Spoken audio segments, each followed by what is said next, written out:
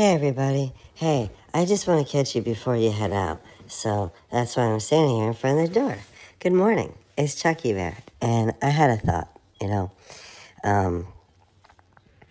we all have to pause. Get that pause? No, but really we do. And it's interesting, the idea that you are a temple of love, of the Spirit of God who is identified as love. And that this God, this creator thing breathed into you its self, its love.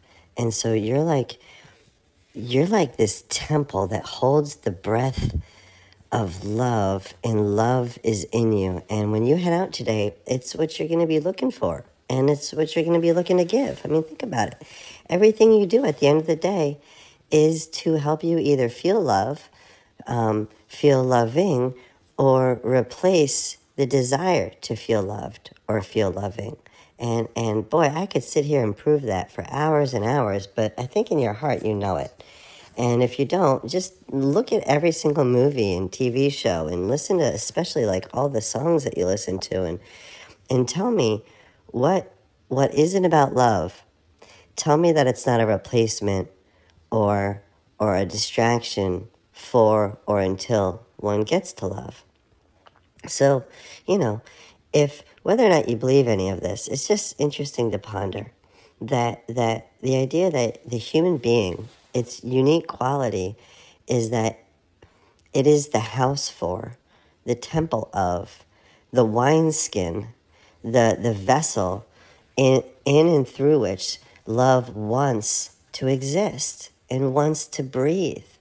I mean, let's take the word God out of this for a second, because God is just a job description.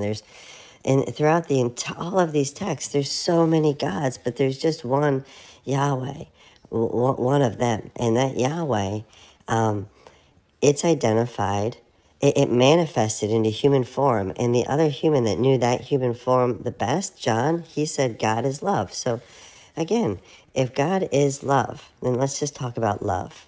And if that form, that Jesus fellow, he said, people will know that you follow me when you love. So when love flows through you. So if God is love, let's talk about love.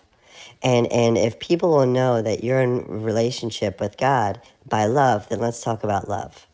So if love is living in you, and people will know that you are with love by the way in which you love, and that love literally breathed into you, and then it came down here and did something which we don't understand, but apparently it resulted in giving it the ability to make you a temple for it.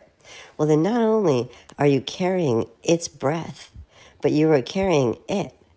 And you're going to leave here today and look for it and look to be a part of it. Love, love, love. But even if this doesn't make any sense, you still need to pause. Positivity. You still need to just chill. I mean, that's science, Transcendental meditation has been scientifically proven to align all the things in your mind and body that need aligning.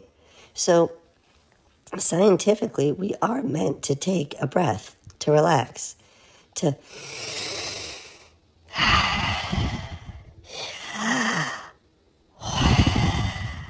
inhale, exhale. Do it consciously. Be aware of your breath. Slow down before you speed up. Be precise. And above all, be positive. Okay, all right. This has been ChucCorner. Have a wonderful day. Bye-bye. Bark.